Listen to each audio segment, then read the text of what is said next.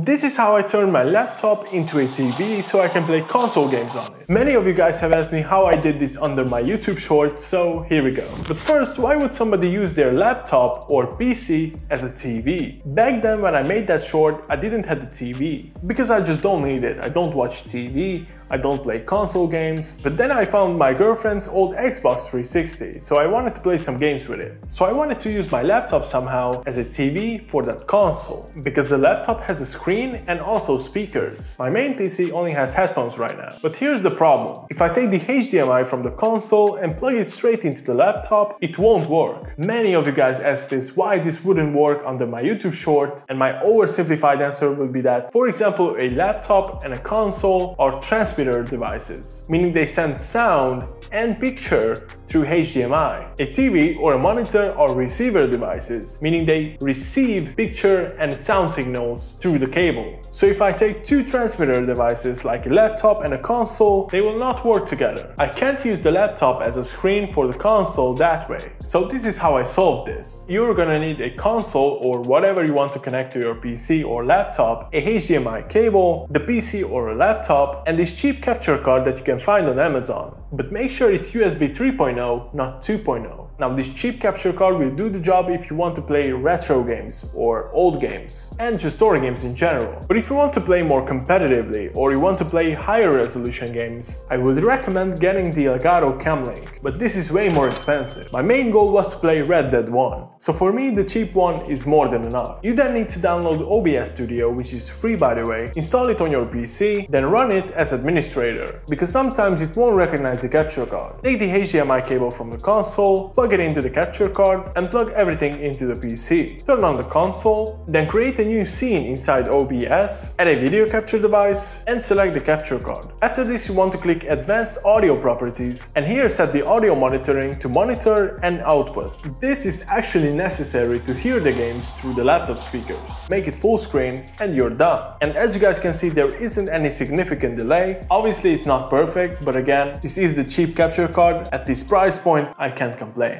At the end of the day, it's cheaper than a TV. That's going to wrap up this video. Thank you so much for watching and I'll see you guys in the next video.